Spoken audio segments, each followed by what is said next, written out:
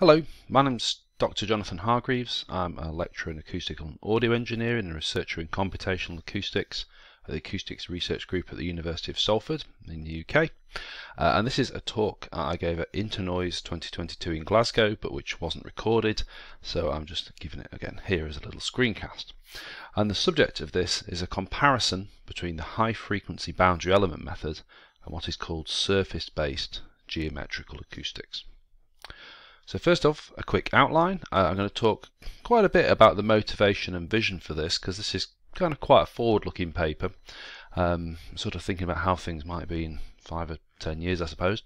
So I'm going to talk quite a bit about that, and then I'm going to talk a bit about the algorithm framework, the similarities between these two algorithms I've mentioned, high-frequency boundary element method and surface-based geometrical acoustics. Then I'm going to talk about boundary sensing and radiation as an example of where there might be some synergies. And I'm going to talk about mappings to and from sources and receivers, again looking at where there might be synergies. And then finally I'll draw some conclusions and discuss where I think all the future work in this exciting area is going.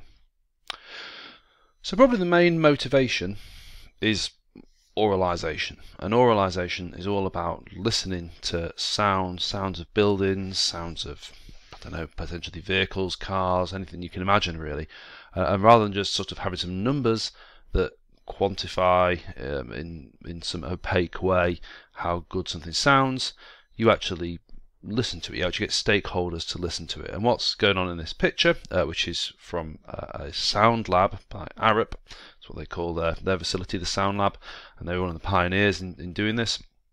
What's going on here is that we have a chap sat on the stool in the middle who's a stakeholder who's got to make some sort of decision about some acoustic treatment in a building that's going to be built, and then we have a consultant stood on the left here who's having a conversation with them about whether the design and what they're hearing is going to be fit for purpose. Is it actually going to work or not?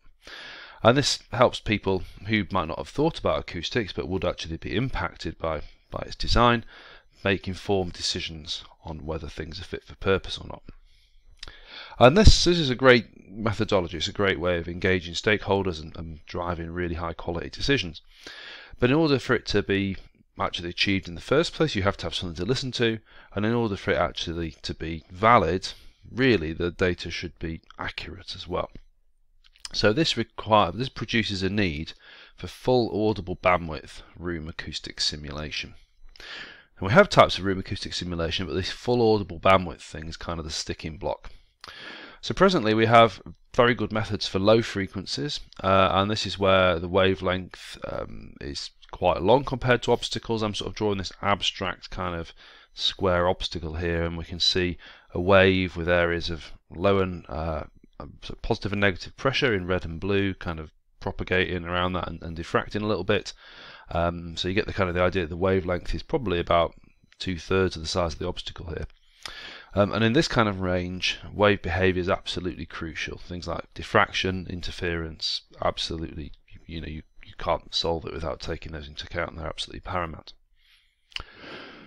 At very, very high frequencies, on the other hand, sound propagates approximately geometrically, that is in straight lines, and the kind of sort of de facto way of visualizing this is with rays or these little arrows, these little directional arrows or rays of sound, and they will come in from some certain direction, pi, instant, the direction of the instant wave, and then you'll start getting phenomenon like you'll get shadow zones behind the obstacle where the sound simply doesn't go because something was in the way.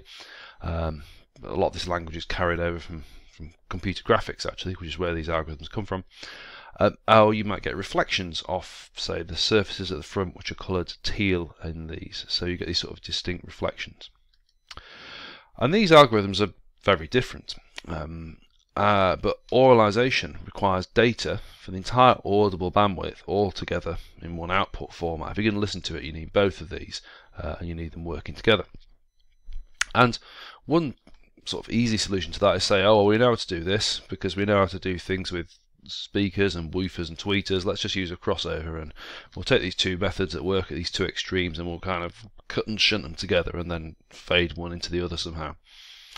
And that is being done. People do that, and that is certainly better than many other options, but it's certainly not ideal, because if both of these algorithms have problems, and the low frequency one has increasing computational cost as you go up in frequency, so it's going to get very computationally expensive, very fast. You're going to suddenly need a massive computer with massive amounts of memory, and it's going to take ages to solve.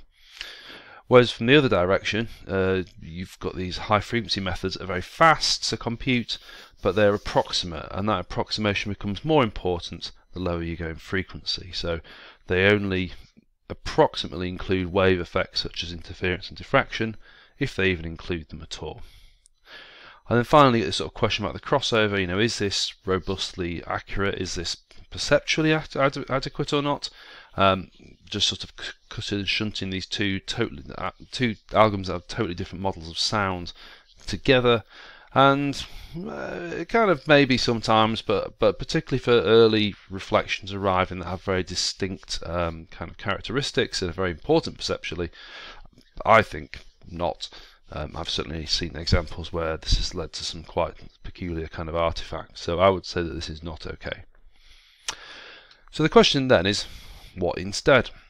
And the important thing to realise is that this distinction into low and high frequency models is kind of arbitrary, and it's just driven by the algorithms we have. And the physics of sound is actually a continuous spectra. And we have this mid-frequency region where the waves have sort of lead-in order geometrical behaviour, but they're still waves. They're still joined up with diffraction, there's still interference going on. And this is a picture here just of a simulation where that's been done. The sort of frequency's been wound up so the wavelength gets smaller, and suddenly you start to see regions that mimic what's going on in the geometrical model. We start to get we get a shadow zone at the back. Now it's not got a kind of like clear hard boundary because it's sort of joined in by diffraction, and then we see these kind of interference regions, these sort of spotty bits, which are due to interference of the incident wave with the reflections off the front and top surface. So actually we've got these distinct reflections, and they're actually showing up and they're identifiable now. So actually, if you wind up the low frequency algorithms, this stuff does emerge, but it would just be too computationally intensive to do.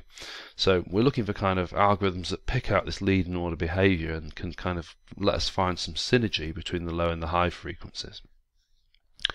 And again, I would argue this is particularly important for early reflections. And you can see a little reflectogram here of sound reflections in a room, sound pressure level versus time, and you kind of get the direct sound, and you get these certain sparse early reflections before the diffuse stuff comes in. And the perception of the diffuse waves is important. We characterize that with reverberation time, which is probably the most important room acoustic single sort of metric parameter, but it's not a detailed one. It doesn't tell us anything about all this detail that's going on down there, which is what you'd be computing. It just tells you how fast it decays. So, in terms of human listeners, the fine detail by that point is not very important anymore. So it's really these sparse early reflections we've got to worry about. And existing high frequency geometrical methods distinguish between early and late time for this reason, to do with reflection density. So they'll typically run a deterministic method such as beam tracing or image source for these sparse early reflections, and then later on, where things get chaotic, they won't bother trying to track all those reflections anymore. They'll use something stochastic like ray or particle tracing. And we need a kind of transition kind of process to get energy out of the early time algorithm into the late time chaotic one, and that again is something that is existing. If we kind of turn this into a spectrogram and think about frequency 2, so we kind of now got time versus on the horizontal axis and frequency with the vertical axis, we can sort of divide this up more into little zones, and we can say that actually the low frequencies need to be done differently, and one of the reasons they need to be done differently is that they have low modal density. So whereas at high frequencies, often particularly early time, you get sort of like low reflection density in this sparsity in time. At low frequencies in a space, you actually get sparsity with modes, and certain frequencies will behave very differently from other frequencies, and that's very important. And that's why you need solvers like boundary element method BEM, or finite element method FEM, or finite difference time domain FTDD, which actually solve the wave equation directly and capture all this stuff. And I say that's because of the low modal density. And And this is where you essentially put in the crossover that I was talking about, and towards the latter part of this, I don't think there's perhaps so much of an issue bridging BEM, FEM, FDDD with chaotic ray particle tracing at the end. I mean, as I said, by that point we're only, the human listeners are only thinking about the general envelope of the decay anyway. Where things are particularly critical, I think, is the very early time here indicated by this red line, where actually you've got these sparse reflections, and if you're modelling them totally differently in the high frequency regime and in the low frequency regime, which is what's going on at the minute, then there's almost certainly going to be some weirdness going on when you actually try and join these two things back up again. So basically my proposal, my vision here is that we slice this slightly differently, and rather than slicing it just by frequency and then the top half by time, we slice everything by time and then the late part by frequency. So I'm after an algorithm for full audible bandwidth room acoustic simulation, but with the significant caveat that I only expect this to be achievable for early time, for early reflections. It'd be nice to think that you would have one for the full impulse response. And to be fair, people are running things like finite difference time domain on massive great GPU farms and using loads and loads of electricity and waiting days or weeks for an answer. But we know actually that at the late time there's these chaotic energy methods and things that actually work very well. So why not use those? And really the problem is at the early time, in my opinion.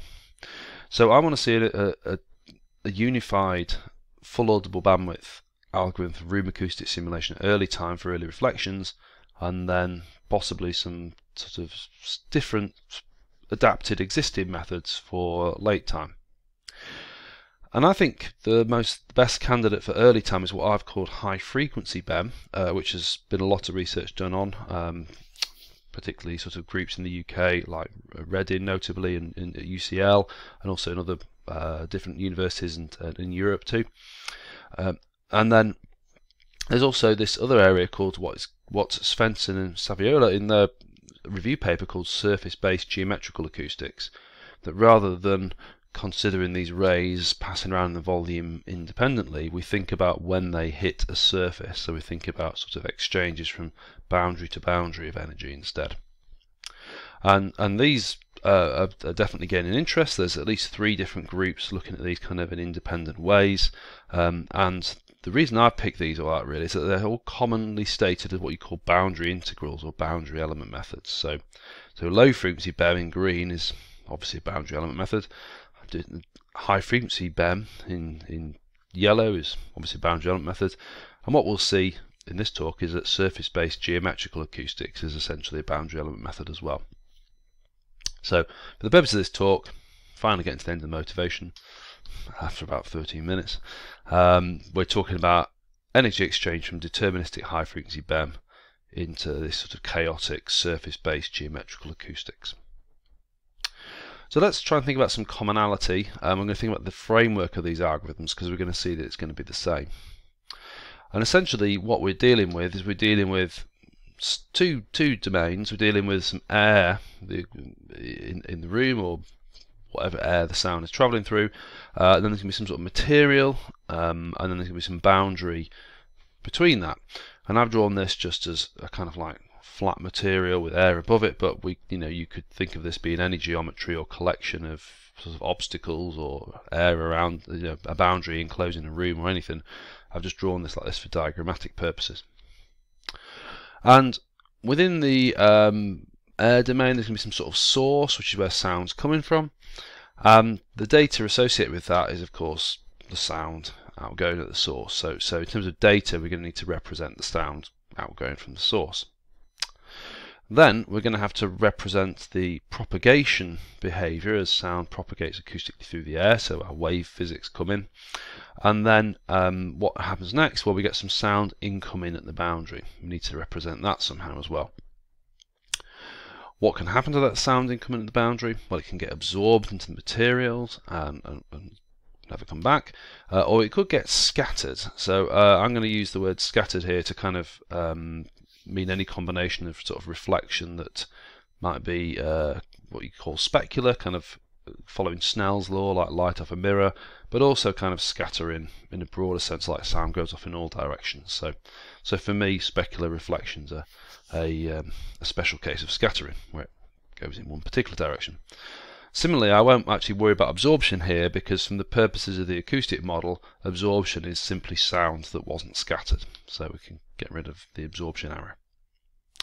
So now we've found the sound outgoing at the boundary from the sound incoming. That's our second set of data on the boundary, and then that's going to propagate off, and it might propagate back to the boundary in some other part of the boundary, but in this diagram I'm going to show it's done like it's done a U-turn.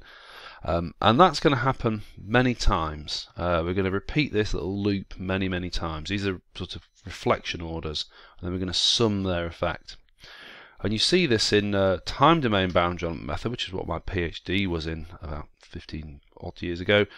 And they're actually solved by doing what you call marching on in time, where you kind of time step, and you, a bit like finite difference time domain, you sort of gradually, very slowly move on in time and track all these waves and things talking to one another.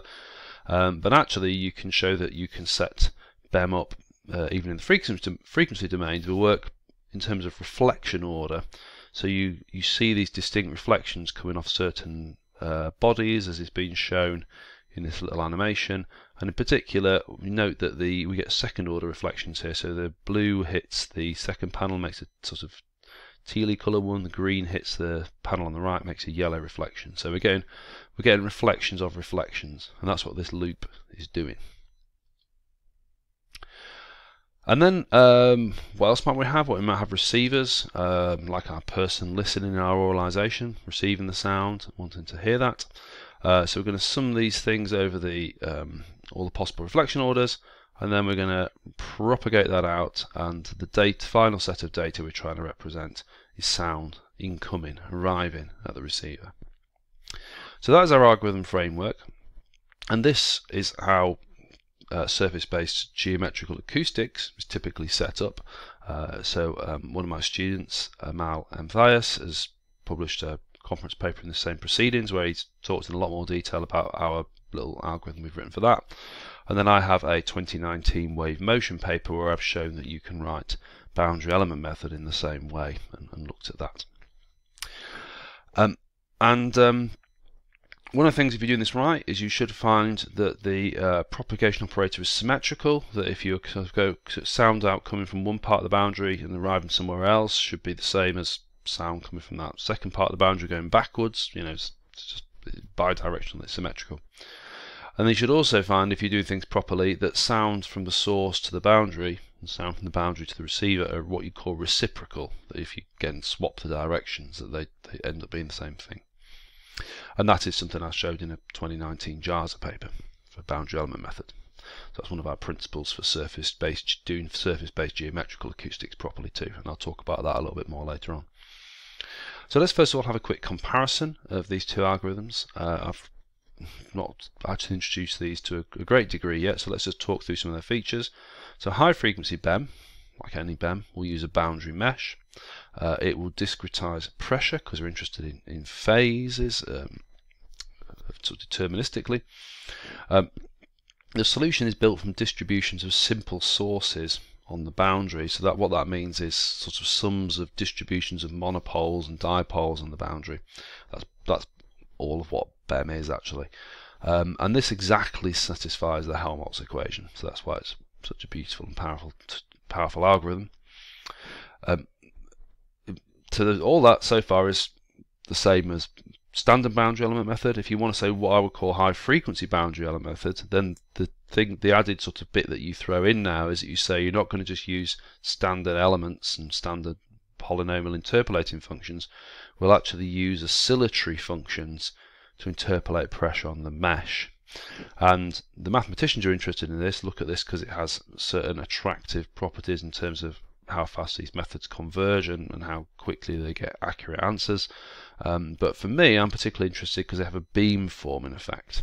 And that means that actually you're implicitly discretizing with respect to wave direction as well as position. So in my papers on this, you'll see sort of double summation of different degrees of freedom, and some of them to do with spatial behaviour, like different elements on the mesh, and some of them are to do with directionality, like different directions the wave might be going in.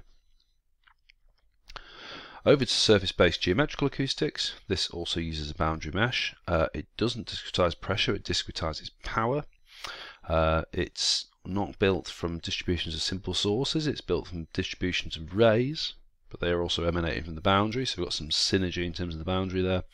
And it approximately satisfies the Helmholtz equation, better, more so at high frequencies. And this explicitly discretizes with respect to wave direction as well as position. So what have we got in terms of similarities? So we're using boundary meshes, we're discretizing with respect to wave direction as well as position, so that kind of suggests we a lot of synergy already in terms of how these algorithms are operating and representing the solution that of whatever problem they're trying to solve. But there are some differences, whether you're discretizing pressure or power, whether you exactly or approximately satisfy the Helmholtz equation. So I'll come back to that one at the end. And just to kind of like illustrate this framework a little bit more, and I didn't put this slide in my presentation at Internoise actually, but I'll do it now, just to link to the papers on this. I'm just going to say a little bit more about this data. So if you think about the data coming out of the source, you're going to have some stack of coefficients, which I'll call WS for source, being all the coefficients representing the source data. If you got some data going to receiver, there's going to be some sort of stack of coefficients in a little vector WR, R for receiver, receiving whatever's coming out of this.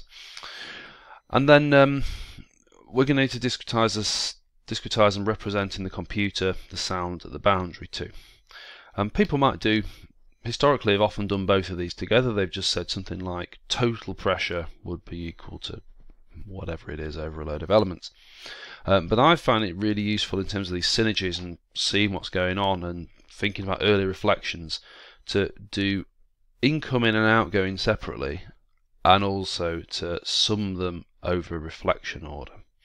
So here I've got a summation, so I've got W minus, so I tend to call incoming minus because you have a little vector called the normal vector that points out into the air from the boundary in BEM, and these are going in the opposite direction to that, so a kind of negated direction, so that's why the minus sign appears. So they're the incoming, and I here is reflection order. So we sum in sort of coefficients with overall reflection orders, so we can find each of those separately, and then we're doing the same thing for outgoing sound, so that's now plus because it's going in the same direction as the little vector. And what we can see is that actually we then get this set of matrix equations that tells us how to solve all these little bits.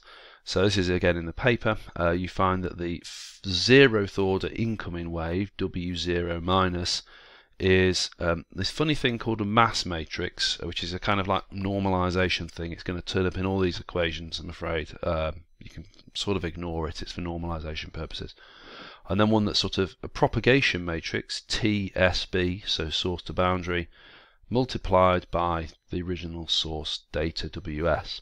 So actually that whole propagation operation has just become a matrix multiplication by TSB.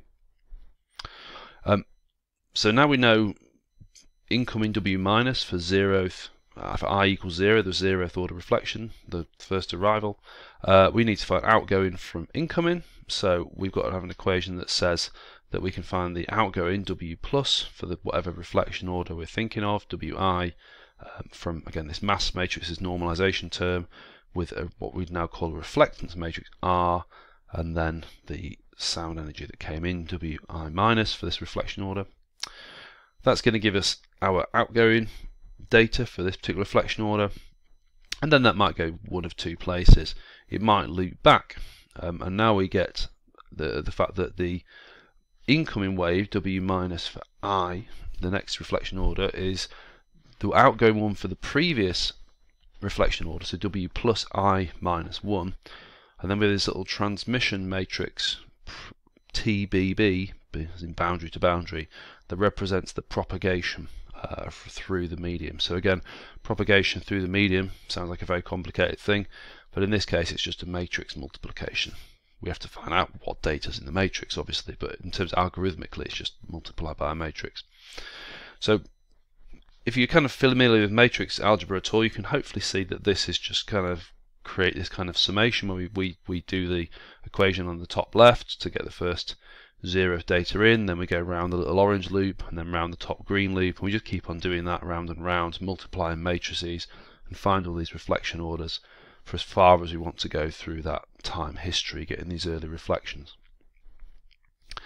And then finally we add all those up and then we find the sound at the receiver using another propagation matrix, TBR, so boundary to receiver. And as I said before, you know, the propagation from boundary to boundary should be symmetric, so we find that TBB is symmetric, and then the source to boundary and the boundary to receiver should be reciprocal, so we find that actually TSB and TBR are conjugate transposers of each other as well. So there you go. There's a kind of diagrammatic form of the equations that are in the paper. So hopefully that helps build that little picture a bit. If it didn't, then don't worry too much. So let's just focus next on what actually go back more to sort of physical explanation and think about what's going on at the boundary. So I'm going to focus on in on these two processes here. Think about how we represent those, what's going on. And in terms of these, what these need to do, we need a process that maps whatever sound is arriving, either from other parts of the boundary, from sources, onto a predefined mesh of elements and a set of wave directions.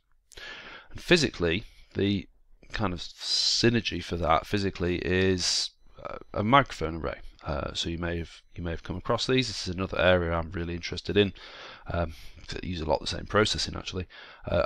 Using sort of sensing across a surface by sampling the pressure with microphones or virtual microphones, and sort of beamforming to find where the sound came from, so we get directional information too. For sound outgoing on the boundary, we need a process that radiates sound outgoing at the boundary out into the domain. And physically, again, this is rather like wave field synthesis. It's like loudspeaker arrays. It's driving all these different parts of the boundary with slightly different amplitudes and phases and pushing off waves in different directions, indicated by the orange arrows. So there's kind of physical manifestations of this, and the processing for those is very similar to the processing for real boundary element method, with high frequency boundary element method with these oscillatory functions in it. But here we're trying to think about the synergy of that with geometrical acoustics. And the thing about geometrical acoustics is, you know, sound goes in straight line, so it has this kind of perfection to it. There's no ambiguity where sound came from. You know, you've got a ray coming in. Which direction did it come from? Well, it came from that direction. You can literally, you have the vector, you have the ray, you do some geometry, and you work out what angle it came from. So super simple, no questions asked. In something else like high frequency BEM, you're going to get something more like getting microphone arrays, where you get some sort of lobe of some finite width, possibly with side lobes as drawn here, depending on what exactly you did to that data when you process the microphone data, and it's going to have some width and some uncertainty to it. Same thing with the radiation. Geometrical acoustics radiates a perfect ray off in the intended direction, like a laser beam. With no consideration of how big the radiating patch was, which makes it simple and fast, but technically is wrong in terms of how acoustic waves actually behave. Something to do with BEM will behave more like a physical loudspeaker array, and the size of it will have some effect, and again we get some side lobes, we get some beam width. So the main peak should be going in the right direction, but we'll get some side lobes and beam width. So first of all, we'll just try and show that that's the case, and I took some data, I redid some calculations from my 2019 wave motion paper to show that, using techniques from that, to show this actually was the case and that this works. And first of all, I just did a case where we're trying to radiate surface normal, so at 0 degrees, kind of perpendicular to the boundary. And here you see that when Ka is 1, so A here is the size of the radiating element, K is wave number, so effectively blue is low frequency. Then you get a kind of wide radiation, more like a cardioid. As you go to K equals 10, which is more like a mid frequency, then you get this kind of more sort of focus around the front, but still quite wide lobe. And if you go to K equals 100, which would be quite high frequency, so wavelength is much smaller than the radiating panel, you get quite a narrow lobe. And the important thing here is that they all point in the intended geometrical direction indicated by the dashed arrow, and they all hit the correct amplitude at that angle. So there's some spreading, but beyond that they're getting it right. So there is synergy between geometrical acoustics and these BEM, these boundary element based methods. Think about radiation 30 degrees normal to scattering. Again, so we've got the ray going out with a little dashed arrow, and we see again that the lowest frequencies with the blue, we get a lot of sort of smudging. At the mid frequencies, you get some slightly different smudging. There's some sort of obvious asymmetry going on here. And then at k equals 100, we've got this very narrow beam again. And the asymmetry arises because actually what you're trying to do in these algorithms is eliminate what you call front-back confusion. If you can see those red arrows there, you're trying to make sure you don't get confused between a ray kind of arriving from or going off in a certain direction and one that's kind of been mirror imaged in the surface.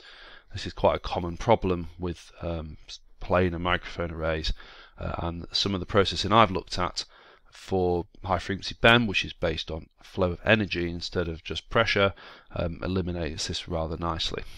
So that's why they get these asymmetries. And if we actually look, so the other thing that we might look at is power flow from point source. So that was looking at the directionality. Let's look at the amount of power flowing out of it. And here we have a source. We know that as the wave is going to spread out in lots of directions, so that kind of implies that as you're getting further from the source, the power is spreading out, so the power density, which is acoustic intensity, is going to spread. So we would see I'll draw these things in 2D because that's what the paper's in. So if we were looking at power for this, we would see that power would spread with 1 over R in 2D. Because it's spreading out around a circle. So if you think about a source going to a mesh element, it's kind of fairly obvious that these rays are going to spread out and diverge, and you can kind of see that this is maybe a little section of a circle, so you can kind of tell quite easily you're going to get 1 over R power spreading, just following the logic that this is a section of a circle. When the rays arrive at the element, they might not be completely perpendicular, so you'd also get a cos theta factor turn up here. But what about power flow to a receiver? So I said these were supposed to be kind of reciprocal effects, and I always felt this was a bit less obvious really. So if you think about the mesh element here, and then you talk about sort of distributions of power versus angle on the element, well, if you think of one angle, it just kind of makes sense that all those rays fire off in one direction, like this collection of parallel laser beams, and you stick a receiver in there somewhere, and okay, it seems sort of logical. But if you look at that, you'll find that you get the cos theta term, but you don't get any distance scaling because all these rays are parallel, so there's nothing going on with distance. And that is not reciprocal, it's not correct. And again, if you kind of follow this through in more detail, and the difficult thing with geometrical acoustics is you often end up deciding what the algorithm is going to do quite heuristically, because it's just, you know, you've got these kind of abstract concepts like rays and stuff like that, which is sometimes difficult to see how they relate to real sound. The beauty of doing this in parallel with BEM is that you at least know that BEM definitely solves the wave equation, so if you get something that looks like the equivalent BEM statement, then you kind of know you're on the right track. So that's my rationale and method with all of this. And if you kind of follow that and you look at this, then you would find that these rays should therefore converge, and that will give you the cos theta, and it'll actually give you the 1 over R as well. Might not be totally quite so obvious why when the rays are converging rather than diverging, but it does give you this 1 over R power rating. And really that's to do with, again, we see the reciprocity, that we get the spreading out from the source. If you go to the receiver, we should be thinking of rays converging at receiver. So again, these processes are reciprocal, we've just time reversed and flipped the direction of propagation. And if you want to just check that they do follow these 1 over R trends, then I've done this for a few different frequencies here. So I've got my 1 over square root R now, because actually this is a plot for pressure magnitude here, whereas I was talking about power on the previous slide, which is proportional to the square of this. So 1 over R. Now we've square rooted 1 over square root R. And if you look at this for a few different frequencies, you find that at the lowest frequencies, not the lowest frequencies, that the closest to the source, so the horizontal scale here is distance from the source, receiver radius, normalized to the size of the thing that you're radiating from, and then pressure magnitude normalized up the vertical scale. If you look at these, you see that for k equals 1 low frequencies, you're pretty much just getting spherical spreading all the time, because the wavelength's much longer than whatever was generating the sound. But with Ka equals 10 and particularly K equals 100, you start to have the capability to have these beam forming effects. And if you're beam forming, then that's like the laser beams all going out parallel, and you get this kind of like little flat plateau region in the near field, where you can, in the near field at least, radiate something that looks like it's a plane wave. But as you get further away, the finite size of the source kind of kicks in, and then it rolls off. And you can see here that all these lines actually converge on top of each other with this normalization, but also, most importantly, they all are parallel to this order 1 over square root R line. So we actually see that they all follow this trend. So the logic with the picture drawing and the arrows on the previous slide is actually what you get if you do the cold hard maths and the integrals and all the rest of it. So this is actually a really sort of reassuring result that I think explains this quite nicely. Final little thing on synergies, before I draw some conclusions, is just to look at how you might decompose some of these radiation patterns. So this is a radiation pattern from an element with one of these sort of beam forming basis functions on it, and you can see that it's kind of pushing a main lobe out up to the top right. And there's some ways you can decompose these kind of radiation patterns, and the first one's what's called the Magee-Rubinovitz decomposition, which is a very old way of processing it from optics. And what you're doing really there is you're considering the element, the black line in the diagram, drawn as a blue trapezium down the bottom here, not trapezium, parallelogram. And if you kind of imagine that shape being kind of extruded off in the propagation direction, this creates this visibility region, and that gives you a geometric beam, which is what's shown in the middle slide. And the correct solution, the thing that's actually a solution, Helmholtz equation on the left, the total, is the geometric beam plus some correction. And this correction here is the classic thing that people call edge diffraction. You can see it's originating from the edges. You can also see that it has a flip of sign on the geometrical visibility boundary where the beam kind of kicks in and out. And it causes some spreading, but it also exactly compensates for that discontinuity in the geometrical beam, where rays are perfectly visible or perfectly not visible depending on where you are, and it kind of joins at the solution and makes it all continuous, as we know that sound in the real world is.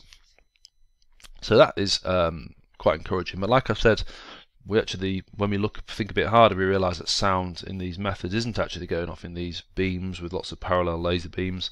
It's actually doing something a bit more kind of conical. And in that case we move over, so these actually, the algorithms have got different computation times as well. So if you directly integrate the one on the left, it's slower than doing the other two bits on the right and adding them together. So that's what I looked at in 2016. But back, to the sort of conical behaviour again. There's something else, another decomposition by a chap called John Asvestas. And what he showed is that actually what you can think about is what's called the solid angle. So if you imagine you draw like a little pyramid from the element up to the receiving point, and then you kind of chop off the top of the sphere, this little angle that you would sort of see cut out is called the solid angle. And this is a 3D thing. It's from a 2D part of a boundary, a surface, to a point in space, whereas my previous diagrams were kind of for a 2D world where the boundary is a line.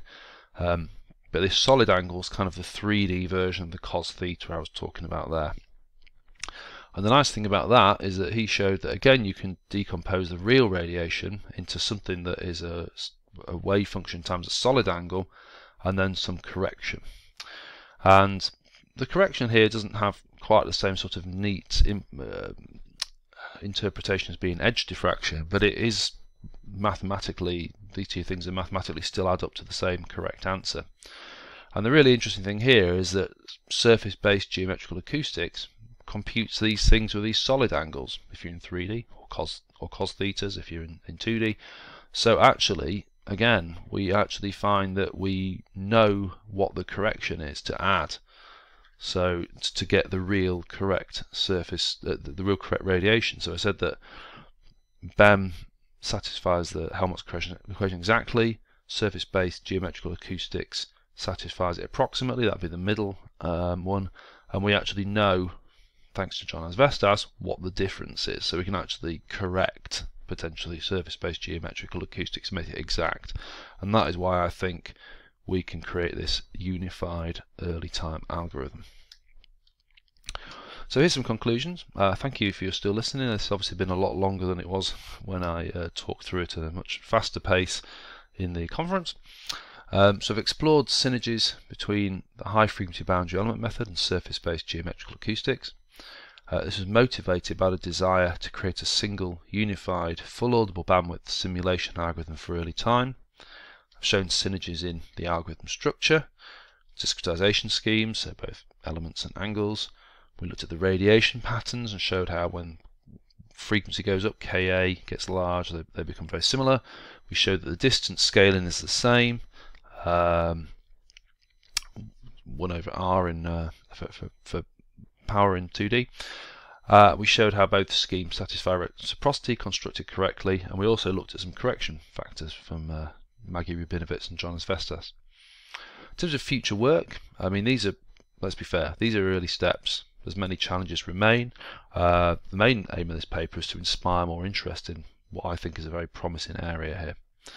And the kind of things that we might need to do are further analysis of what mathematicians call canonical problems. So in my work on high frequency BEM, I've considered boundaries that are either planar or of constant radius, which is kind of a bit easier but quite limiting. We also need to consider edges, like corners where two flat planes meet. And then we need to also consider how these all join up. Now in geometrical acoustics, people don't really have to worry about this very much, because as soon as you go to kind of thinking about rays, it's like you imagine every boundary is in the far field of every other boundary. But in boundary element method, you can't assume that, and you really have to take some care about how you build all these things together. Another thing we need to think about is efficient integration routines. So BEM is cheap at low frequencies, surface-based geometrical acoustics is cheap at high frequencies, but if you're going to use mid frequencies and join it up like the kind of extra bit on the right I was showing in the slides of the animations a minute ago, then you're going to have to do some numerical integration, and it could be quite challenging. So we need some good integration routines that will actually compute the difference between BEM and surface-based geometrical acoustics and stitch these together in a really nice way that's completely really beautifully valid for early reflections and things. And that's it. Thank you very much. So thank you for listening, and I hope you found that interesting.